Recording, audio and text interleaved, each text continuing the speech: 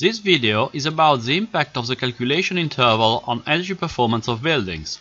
It has been prepared by EPB Center team in the context of a service contract for the European Commission. This video is part of a series dealing with the basic concepts about energy performance in buildings.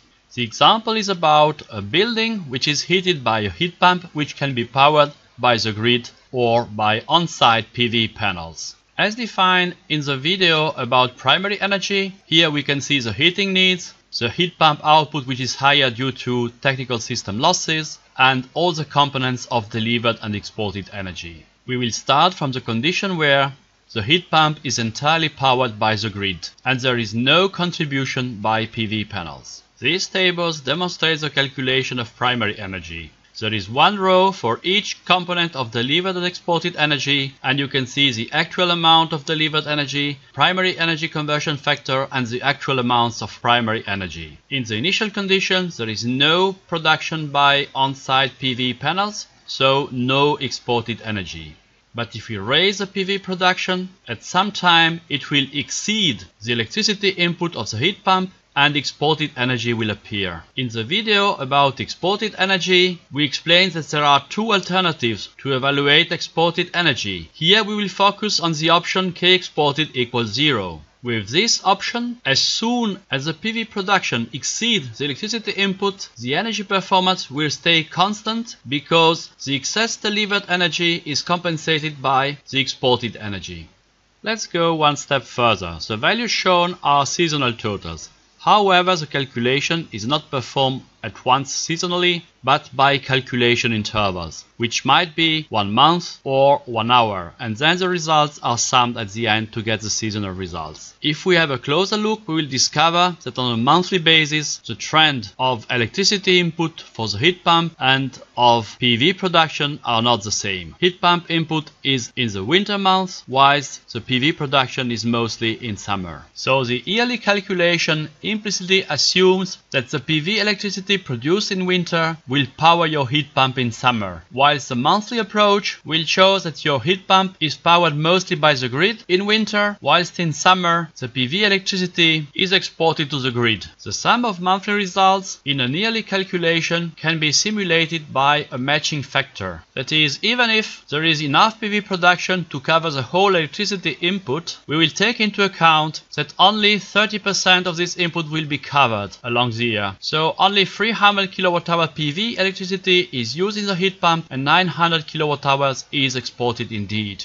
Coming back to this diagram that demonstrates the calculation of the energy performance of the building, the seasonal calculation is equivalent to assuming a matching factor of 100%. The monthly calculation interval highlighted a matching factor of 30%. And here we can see the effect of the energy performance of the reduced matching factor.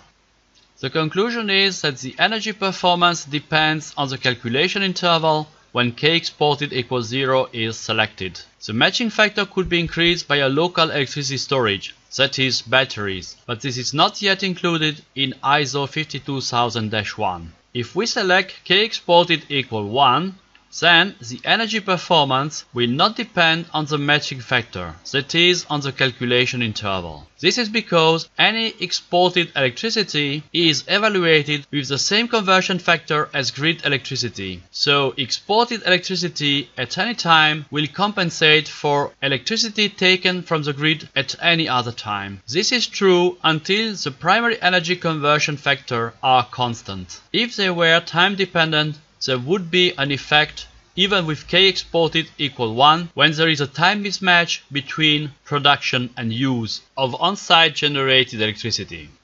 The same issue of time mismatch between on-site energy production and use applies also on shorter time scale. If we think about lighting, one might think to use PV production for that. However, most PV production occurs when lighting is not necessary. On a daily timescale, probably PV production will be concentrated during daylight, whilst lighting will be required in the evening. This kind of time mismatch is easily identified by an hourly calculation time step. To summarize, if you select K exported equals 0, depending on the calculation interval, if you select a yearly calculation interval, then the heat pump will be powered in winter thanks to the solar radiation in summer. If you select a monthly calculation interval, the lighting will appear to be powered in the night thanks to the solar radiation during daylight. With the hourly calculation interval, you natively detect most time mismatch and avoid such automatic compensation. If you want to guarantee consistency between the different calculation intervals, you have to add matching factors, which statistically take into account time mismatch between production and use within a long calculation time interval.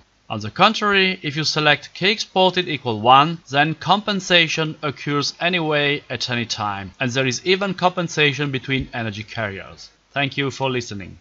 This video has been prepared by EPB Center team in the context of a contract with the European Union represented by the European Commission. The information and views set out in this video are those of the authors and do not necessarily reflect the official opinion of the European Union. Neither the European Union institutions and bodies nor any person acting on their behalf may be held responsible for the use which may be made of the information contained therein.